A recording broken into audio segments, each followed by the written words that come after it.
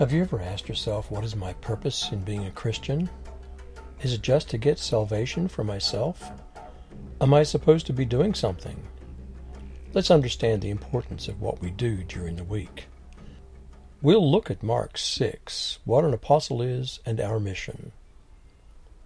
The apostles gathered around Jesus and told him all that they'd done and taught.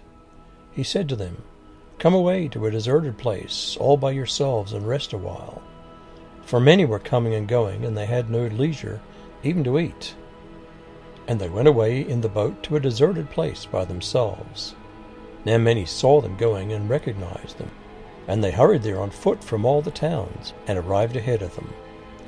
As he went ashore, he saw a great crowd, and he had compassion for them, because they were like sheep without a shepherd. And he began to teach them many things. When they had crossed over, they came to land at Gennesaret, and moored the boat. When they got out of the boat, people at once recognized him, and rushed about that whole region, and began to bring the sick on mats to wherever they heard he was. And wherever he went, into villages or cities or farms, they laid the sick in the marketplaces, and begged him that they might touch even the fringe of his coat. And all who touched it were healed. The messengers returned from a mission. The word apostle simply means a delegate, a missionary, an envoy, or a messenger. The 12 had a special place, but the word apostle was used of others in the Bible. They reported all that they'd done and taught. What they taught was the message with which they were sent. It's not their message, but the message of the sender, Jesus.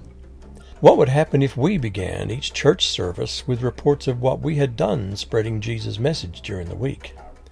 The apostolic tradition is not just a set of doctrines, but being sent out. The reason for the existence of the church is going out. The reason for their retreat was to recuperate for the next mission. The reason for attending church is to recharge for the mission of the coming week. What kind of vacation is best? The commercial world entices us to all kinds of exotic and expensive vacations so they can make a living. But is that the kind of vacation we really need? Is it to experience new cultures and excitement? That's okay, and it has its place. What is the purpose of a vacation? What kind of vacation do we really need? Most of us occasionally need a rest, time out. In Mark 6, Jesus introduced the concept of a quiet place to get some rest. Rest for the body and mind are good. But the author of Hebrews described a place, the promised land, and a time, the weekly rest, as not that true, real rest. Each of them was a mere foretaste of a place of eternal rest with God. Another important aspect of rest is time with God, and an important part of that time is in the company of the saints at church each week. Why go to church? Statistics prove that those who attend church regularly actually live longer, and so do their children. Regular church attendance also reduces our children's risk of involvement in drunkenness, drugs, or suicide. They rebound faster from depression, have lower risk of crime, better odds for a happy life, have a nurturing family atmosphere, and better odds of an active life in their adult years. I go to church to be a part of God's kingdom on earth, to live and learn the gospel, to worship God, to encourage and be encouraged, to pray, and to feed my soul. Even in the most boring sermons, I hear God's voice. I learn to forgive and be forgiven, to rest with the disciples of Jesus and touch his cloak, that I may be healed. The most important purpose of the Church of Jesus Christ is mission, beginning with our immediate neighborhoods and into all the world. Christianity always grows on the edges, at the intersection of cultures. The original messengers went to new languages and new ethnic groups.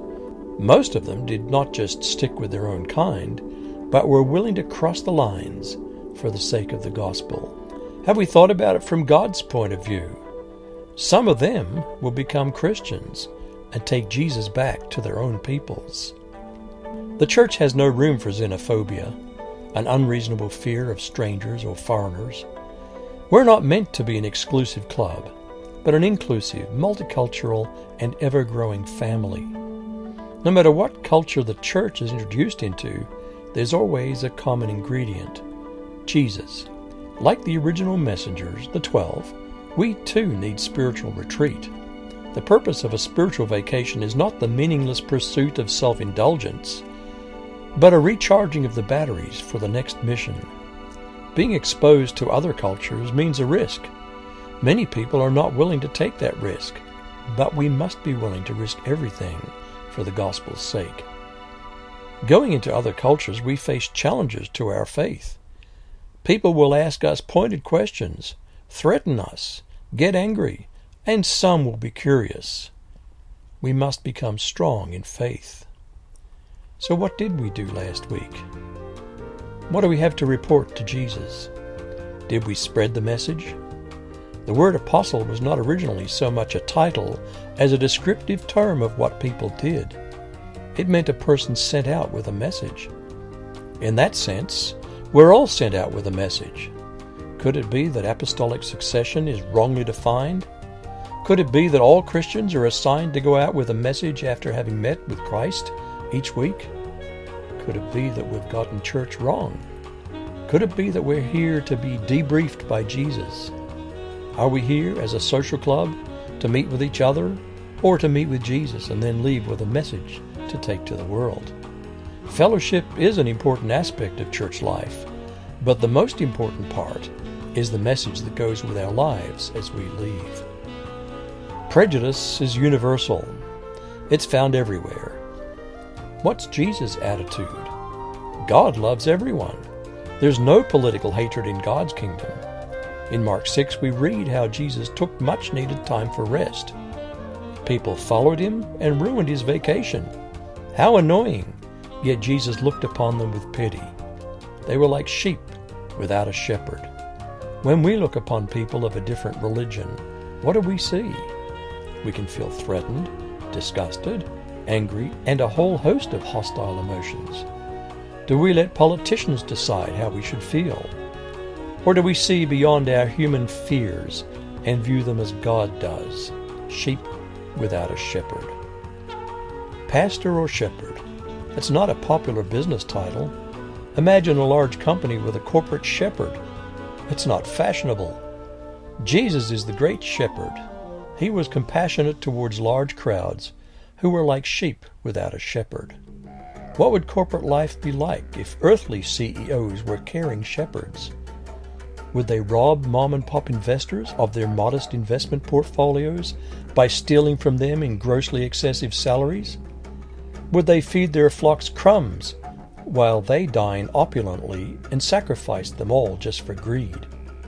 Or would they be selfless shepherds like Jesus Christ, the great shepherd and CEO of the universe, and be willing to suffer so that others may live? We can't learn to be great shepherds of our businesses unless we're hearing from the great shepherd every week. Attending church each week is an important reminder of the gospel message. An important part of rest is time together as God's people. Let's take a Sunday rest, be at church, and get recharged for our mission back into all the world the coming week.